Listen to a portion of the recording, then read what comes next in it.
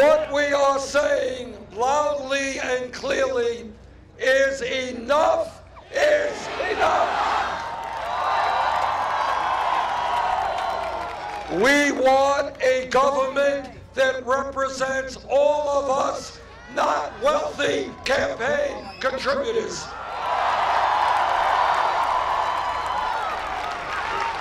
We want a campaign finance system that is not corrupt.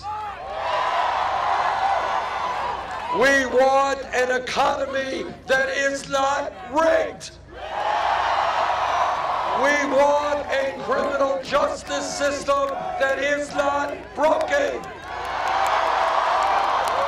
We are determined that instead of spending trillions of dollars on a war in Iraq that we never should have gotten into,